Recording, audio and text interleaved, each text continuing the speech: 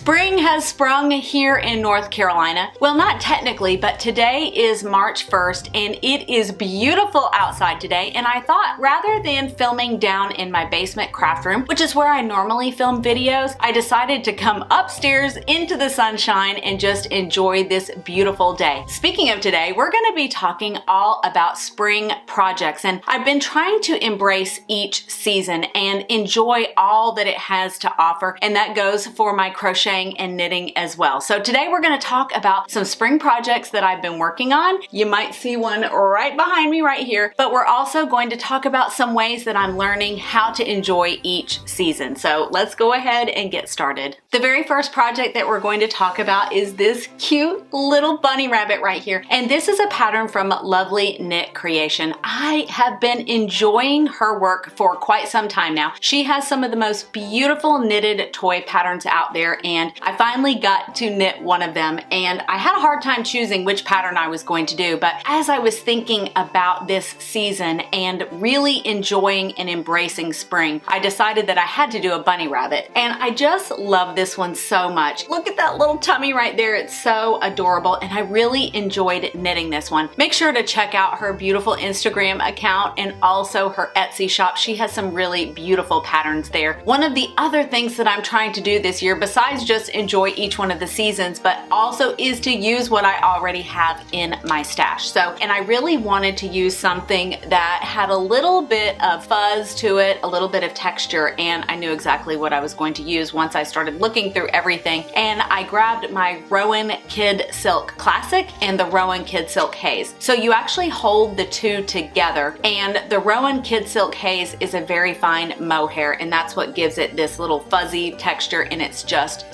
so gorgeous. Now, these are not budget-friendly yarns, but I had them in my stash and I knew that they would be really beautiful with this little girl, and she's so soft too. It's just really cute. And I really love the little addition of the cute little bow, and I used my Debbie Bliss Baby Cashmerino because I had it in my stash as well. But I do want to tell you exactly what I did for her eyes. I used a tutorial on Instagram for how to make anchored French knots for the eyes, specifically for knitted toys. It's a fantastic tutorial, and I will link to it down below so that you'll be able to find it. And that creates the little dips in her face right here so that there's a little bit of definition for her eyes. But then they were really small, and I decided what I would do after that was just add a couple of safety eyes, because the way the pattern does the eyes is not the way that I can do them, because she had different types of safety eyes. I did the anchored French knots to create the dip for the eyes, and then I put the little safety eyes right on top of it. So I really like how that turned out. I think it looks really cute, and these are 5mm safety eyes. And if you need some help choosing safety eyes, make sure to check out my video all about Amigurumi safety eyes, because I have found a really great company that has wonderful safety eyes, and I think it is, I'm gonna have to remember, I think it's Safety Eyes 6060, but I could be wrong. I'll put a little card so that you'll be able to find them, but they're fantastic, and I can also link to the Safety Eye shop down below too so that you can find them. But I love that she's really simple, and I love that she's just so cute. She's perfect for spring. I could see her in a little Easter basket for some little girl. How cute would that be? She also comes with a dress, but I decided I just wanted a little naked bunny. I didn't even want to put the clothes on her. I also could see using this as home decor for your spring decorating. And if you're knitting or crocheting any little spring animals this season, like bunnies or little ducklings or anything else, make sure to check out my spring themed Amigurumi adoption kit. It's a digital resource that you can download right to your computer and print on your very own printer, and it comes with an adoption certificate, it comes with matching gift tags, and it also comes with a keepsake letter template. So that way when you give your little toy to a child, it can be a very special gift giving experience, and it will be not just giving them a toy, but they're adopting a new friend. And with the keepsake letter, you can share a little bit more about your love for that child, or why you made this for them, and some of your experiences knitting and crocheting, or you could even write a story about how this little toy came to life. So I really hope that you will enjoy that. I'll leave a link for it in the description box below as well. One of the ways that I'm trying to embrace embrace each season is by adding little decorations around my home. Nothing extravagant. I'm not going to change out my pillows on my couch or do anything big, but just add those little touches to help me to remember to enjoy each spring. And I have my little Beatrix Potter collection that I've had since my kids were little, and I'm going to just put them out. I usually just keep them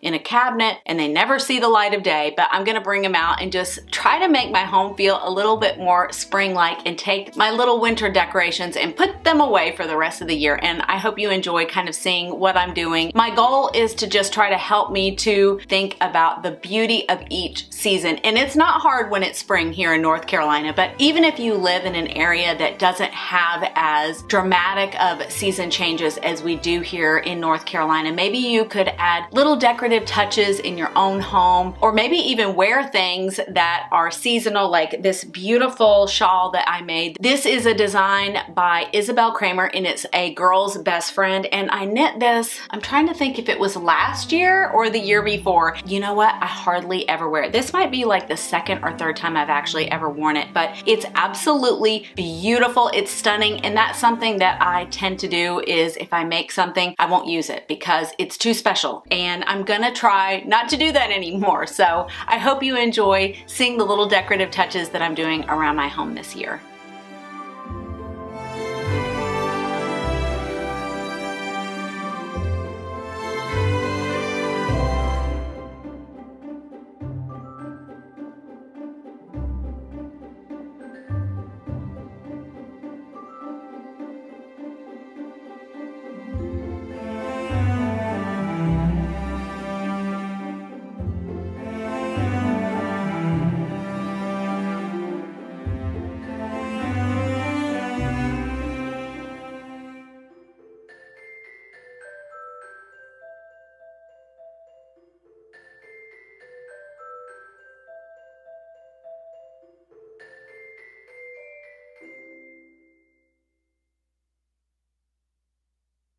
The next little project that I'm working on right now really doesn't seem like a spring project, and it kind of isn't, but I'm doing it anyway and I'm enjoying it so very much. And this is a little mug rug that I have made, and it's actually a gauge swatch for a sock knitting class that I'm taking online. I took one of Patricia's classes before. She is from Knittography Farm and she teaches traditional Norwegian knitting, and I am here for it. I love it so very much. Now, I took her original stranded knitting course, and if you've done color work before, you may still want to take this class because she really teaches the traditional Norwegian way of doing color work. Actually, she says it's not color work. She calls it stranded knitting because color work might mean Fair Isle, and that's not what we're doing here. She's very specific, but she is an American lady who moved to Norway and has a sheep farm, and she actually has her own wool. This is the wool from her actual sheep, but these are the Selbu socks that I am working on, and boy am I enjoying it so very much. Sometimes I get in a rut and I do certain things over and over and over again, like crochet toys, and I sometimes need to just stop and do something completely different, and sock knitting is something that I've been really interested in. And I knit a pair of socks last October, but I haven't picked it up since, and I've really wanted to knit these gorgeous socks. They are a traditional Norwegian design, and I am just enjoying it so very much. So this is my second class that I've done with her. They're very reasonably priced, and she is such an incredible teacher. So I'm just enjoying knitting socks and learning something new, and I cannot wait to be able to put those socks on because they probably won't be done until late spring, maybe even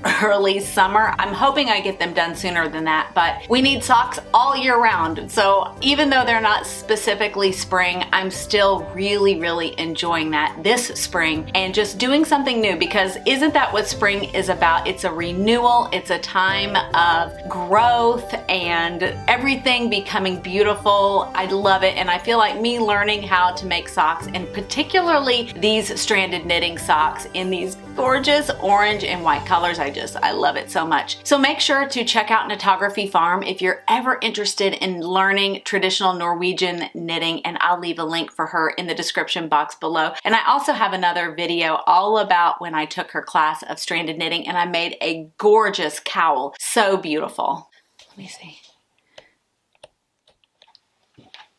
So one thing that I'm really trying to do is change up the types of projects that I'm working on. I tend to get in a rut and I do the same things over and over and over again, and it's probably why I ended up getting tendonitis a couple of years ago. And unfortunately, that actually has developed into something a little more severe called tenosynovitis, and I have it in my arm, in my wrist, in my hand. It's probably because of overuse, and I've just continued to use those muscles over and over and over again, which is never a good thing. So I'm trying to diversify and do new things and not just do the same things over and over again. And I picked up this book, Watercolor with Me in the Forest, and it is amazing. Now, I am not an artist at all. I don't know how to do this very well, but that's what's so glorious about this book. It's so wonderful, and each project has the finished project here and obviously all the colors that you're going to need to do, and she gives you the directions for how to paint this. But on the other side of the page is the sketch. So it's almost like a watercolor coloring book, and all you have to do is fill in with your watercolors, and she explains how to do it all right here. And I am so excited about this. I love watercolor. It's actually something that I would love to learn more about because I don't really know how to do it, but there are some great tutorials on YouTube. But I think this one is such a beautiful book, and she has other books in the series. There's an under the sea version of this book and also a jungle version of this book. So I'm really enjoying this and just having so much fun, just doing something different, but it's also creative, and it just feeds my soul and just makes me so very happy.